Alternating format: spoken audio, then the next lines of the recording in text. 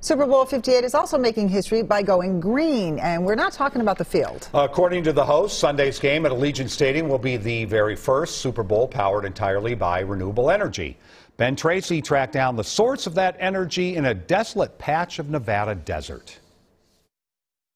Yes, we've got 621,000 panels that make up this array. The solar farm outside of Las Vegas may look like a shimmering mirage, but its starting lineup is more powerful than any in the NFL. This solar field right here would be big enough to serve close to 60,000 of our residential customers. Or a couple homes in one big stadium. And one big stadium. That stadium is Allegiant Field, home to Super Bowl 58. The Raiders say it's the first NFL stadium powered by 100% renewable energy, thanks to a 25-year agreement to buy power from this new solar installation owned by NV Energy.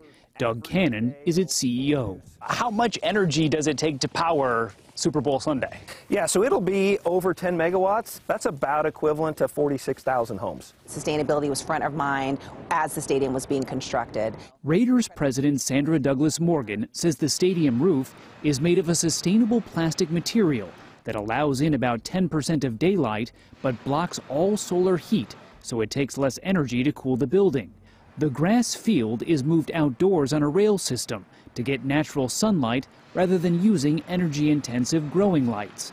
And everything from grass clippings to food scraps and cigarette butts are composted or converted into other forms of energy. When you come to a game, you may be thinking about just focusing on the game, but when they hear that and know that we're being conscious of our environmental footprint, hopefully that guest will leave and have that same mindset when they go back home. This is our main electrical entry room. The stadium got a pre-Super Bowl visit from U.S. Secretary of Energy Jennifer Granholm. The fact that renewable power can power a facility like this should speak volumes about what can happen in other communities. These white boxes at the solar farm house massive batteries that store renewable energy. So when the sun isn't shining, they still have 5 hours of power. It's one thing to power a Super Bowl, but do you have enough power for Usher? Absolutely, we have enough power for Usher. The short answer would just be yeah.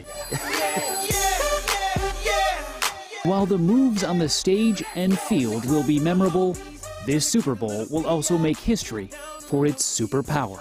I'm Ben Tracy in Las Vegas. Pretty cool. Ben, of Yeah, course, a good St. Paul kid who used to work right here at WCCO. Great guy.